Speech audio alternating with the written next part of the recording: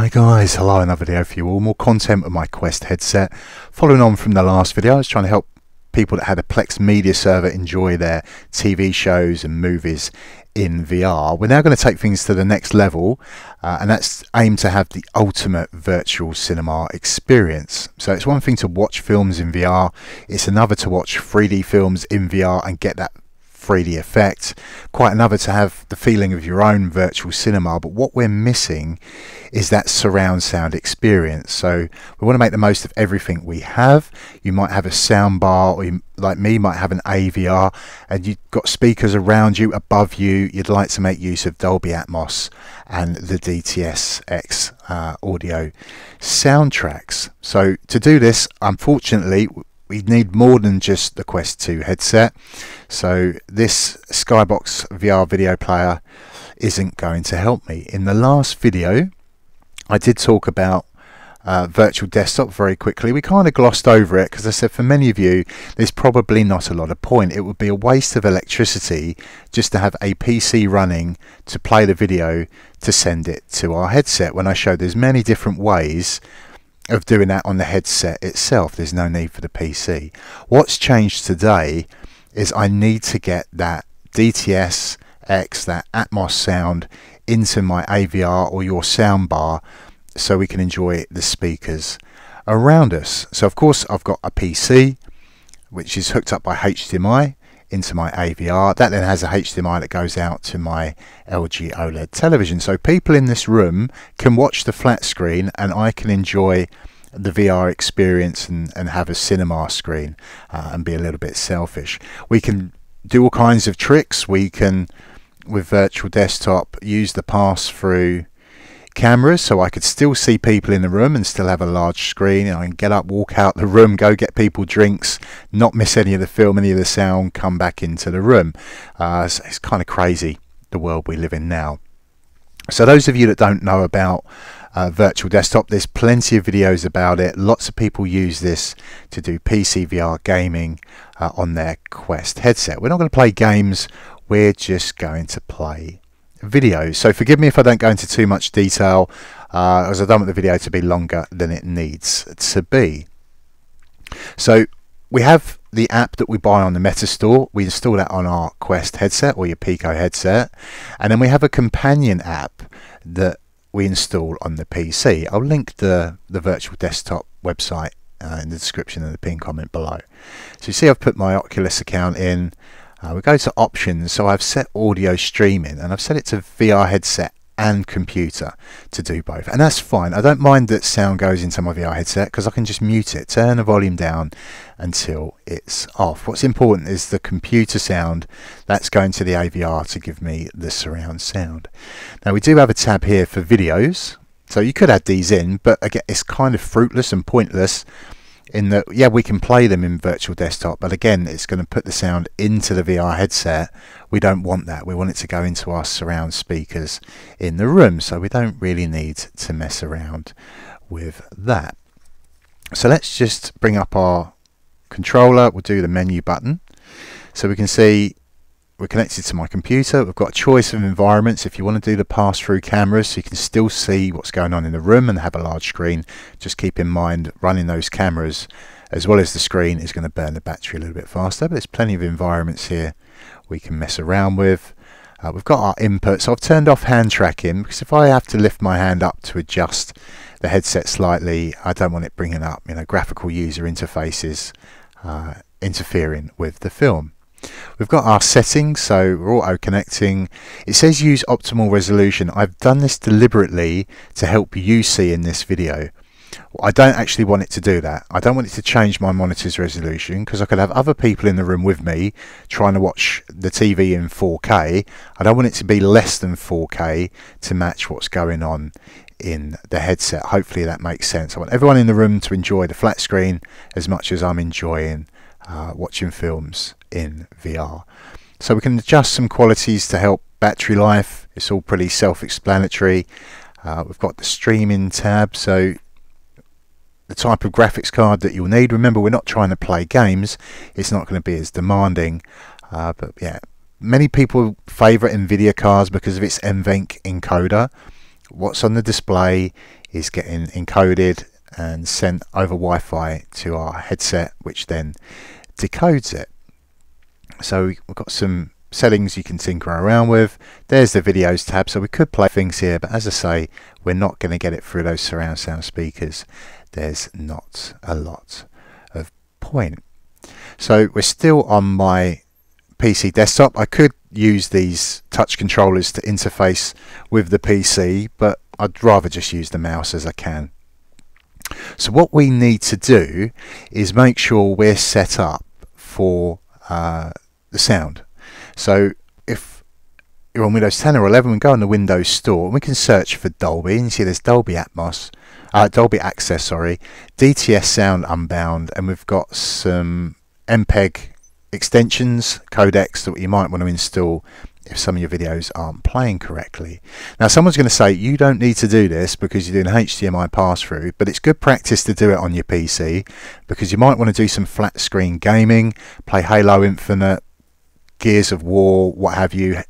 Some of the Forza Horizon games, they support Dolby Atmos, so for that to work we need to get this set up. So get these things installed. We can open up Dolby Access. Now some people get a little bit confused by this because it says try for 7 days, buy for £14.24. That's only if you want to do Dolby Atmos through stereo headphones. We don't. We're going to skip this. So it's giving an example of a game, The Hunter Call of the Wild. I play this, it does Dolby Atmos. Go hunting, I can hear ducks quacking over my head as they fly over.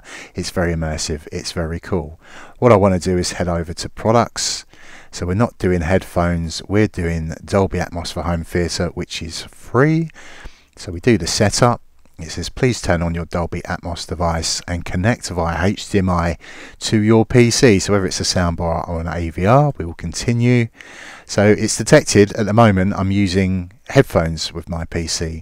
It's not set up as the default for the AVR. So we'll go to our audio devices. So yours could look a little bit different to mine. I've got LG TV SSCR2. What's important is it's coming from the NVIDIA high definition audio. So that must mean the HDMI from my graphics card is going to this device. Yours might say Denon or Marantz or I don't know, might say Sonos. I don't know. Depends what your equipment is. But we just need to make sure we're selecting the right device. It's warning me that it is not the default audio device. To use this option it must be set. So we can go to the settings. There's my LG TV. We've got the little arrow to the side. We just set as default sound device. It is default for audio. We are now pretty much all good. So we can minimize that. Now we can start worrying about how we're going to play our movies, whether it's 4K or 3D. Now we could just use VLC Media Player. This is very simple, it's free. You don't have to pay for it or any kind of subscription. So we can just open up a file that we have of a Blu-ray that we've backed up, play it, and you'll notice in the top left hand corner my webcam is pointed at my AVR and it should be saying Dolby Atmos, Dolby True HD, so that's lossless surround sound. So I'm just going to pick up the controllers because you'll notice that it's not realized this is a 3D format. So I'm just going to take my controller, point down, click, so we get this interface come up. Now we see this is over and under. This is going to really get us the best picture quality. It could be side by side, so you have half on the left, half on the right, but we know we want over and under. That's merged them together now, and you're not getting it sadly, but I do get that 3D effect, which is incredibly cool. So we'll turn that off just so I can make sense of the interface and we can stop it. So yeah, that's quite easy to use, but it's not the end of the video because maybe you want to be a little bit more flash. Maybe like me you do have a Plex media server and you would like to use Plex, so we can have the Plex client on our desktop. So as we open this up, so I can pick any user I want really, it doesn't matter. We'll do our arrows to enter the full screen mode. So what's important is that we set up Plex properly to get the sound working. So we're going to go into the settings. we're going to go down to the player. So it says normalize multi-channel audio, reduce volume to avoid clipping when converting from multi-channel audio formats. So yeah, we don't want it going too loud that the speakers can't handle it, so that's fine. We'll leave that enabled. We don't want exclusive audio enabled, we don't need that, but the audio device, yours is probably set to auto select. You don't want this. We want to manually set whether it's our soundbar or AVR. So I know I want the LG TV, I want my audio device to be HDMI. Audio channels we can leave set as auto, but all these pass-through options for Dolby Digital, Dolby Digital Plus, DTS and so on, we want all of those checked, providing our AVR or soundbar can support them. So we've got use hardware decoding, this is all good. We can save those changes, important that we save them. Now rather than play another film, what I'm going to do is just go into my Atmos demos and we will do the Dolby test tone 7.1.2.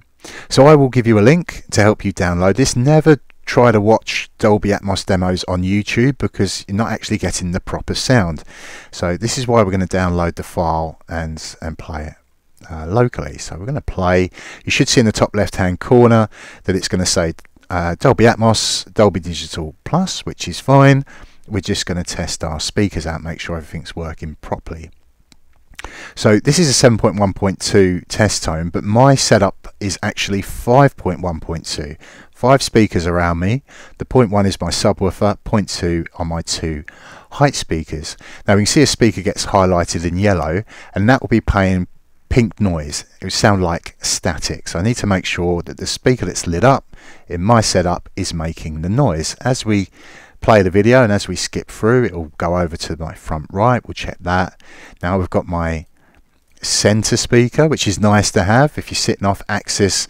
That can really help you hear dialogue. It's not necessarily essential, but it can really help your setup. We'll eventually end up with a subwoofer. That's giving us our bass. We get the rumble. It really does make it feel more authentic, more like a cinema experience. And then we eventually get to this side speaker. Now I don't actually physically have this in my setup. So what's going to happen for me is my front left speaker and my surround left speaker, which is to my side and behind me, they both play together to image the sound to my left. It creates a phantom speaker. Is it as good as having a speaker there? No, but it's better than not. So it will eventually move over to the right side surround, which I also don't have. So again, it'll be my front right and my rear surround both playing together to give me that side audio. And it will go to my surrounds. We'll make sure that they're hissing and making a noise, and then we go up to our Atmos, our height speakers. So these are showing as top middle of the room, but maybe you've put yours as front heights. You've put them up high on the wall above your front speakers. Maybe you've put them in the ceiling. Maybe you've mounted them to the ceiling. Maybe you're off on your side walls, about halfway down the room up on the ceiling. Doesn't really matter, but we just need to make sure that we are getting that static sound. Now some of you might have a more advanced setup and you've got 4 speakers in the ceiling. So what's going to happen for you, just like those side speakers, you don't have a top middle speaker, but you've got one top front, you've got one top at the rear, so they're going to play together to image the sound in the top middle, just like that side speaker, phantom side speaker works at ear level. And then it will go over to the other side, and if you've got a pair of speakers over there, they're both going to play together to image that sound top middle. If we did a Dolby 7.1.4 test tone, it could test each 4 of those speakers in your ceiling independently. But it's important that we test this and make sure everything's working right, because it was driving me crazy. I was getting an output of Dolby Atmos, but it said LPCM, and the films just didn't sound right, which is why I came to do the test tones. And what I was finding is when it came to the static for my height speakers, that noise was actually coming through the surround speakers. The surrounds played correctly their test tone, but for some reason it was throwing that Atmos sound into the surrounds behind me as well, which is obviously wrong. So doing that HDMI pass through, we've resolved that. I'm getting all my speakers working correctly, and now I've got this bubble of sound to enjoy with the movies. So we can stop that. We can go to 4K films just to show. Let's do Battleship, because I know this is DTS HD Master Audio. This is DTS-X. We can resume this, doesn't matter where from. We'll give it a second, and then you're going to see in the top left hand corner of the video my AVR is going to change again. Instead of Dolby Atmos, now we're going to get DTS-X MA. So I know I'm getting the lossless digital theatre sound. So that's awesome. We're pretty much covered. So it wouldn't matter what it was, if it was Dolby Digital Plus, whatever it is, whatever you've got, whatever your surround sound format is, we can get that played on our surround sound speakers. So before I leave you all, some of you might have noticed that in 3D films I've got Tomb Raider. So it's kind of flash doing it in Plex, because we can see the blurb for what the movie's about. We can see the box art, we can see the actors. I can click on them, see what other films they've been in. If I own their films, we can go watch them. But it's telling me that the quality of what the file is, the movie is, and it's telling me that I've got this as true HD. It's Dolby Atmos. But some of you be saying, wait a minute, the 3D version of Tomb Raider never came with Dolby Atmos. You're right, it didn't. So what I've done, because we're backing up our Blu-rays, I've backed up the 4K Blu-ray, which had the Dolby Atmos, and that's given me one file. And I've backed up the 3D Blu-ray, which has given me another file. And I've used software called MKV Toolnix to multiplex the files together. So we drag one of the files in, so it will show the video file, it will show all the audio tracks, the subtitles and so on. They'll all be in green. And then I drag in my other file, which is the 3D file, and then same thing, and they'll show as blue. So I can untick what I don't want. So I know I want it to be the 3D version. I untick the green videos and I just keep the green audio, which is going to be that Dolby Atmos. And I push the button, multiplex it together, magic happens, and I've created my super 3D Blu-ray. So another example would be Gravity with George Clooney and Sandra Bullock. The Atmos soundtrack only came on the Diamond Deluxe copy, whatever it was, 1080p on Blu-ray. The 3D version of Gravity was DTS. You didn't get Dolby Atmos. So if I've got both copies, I can merge them together to enjoy the 3D effect and also have the spatial sound all around me. So backing up Blu-rays, multiplexing, all of this stuff is out of the scope of the video today. It's just to let you know what is possible when we have PCs and we've spent this money on this equipment. We might as well get the most out of it. So doing all this stuff for a VR headset makes a lot of sense. TVs nowadays aren't really embracing 3D anymore. Yeah, we can get projectors that still do it, but they're incredibly expensive. So if you already own a VR headset to play games, let's just use it as we've got it to enjoy 3D movies and have our own virtual cinema screens. So we'll leave the video there, guys. Hopefully it's helped you out. Have a great day, have a great evening, whatever it is you choose to do after watching this, and as always, I shall see you when I see you next. Ciao for now.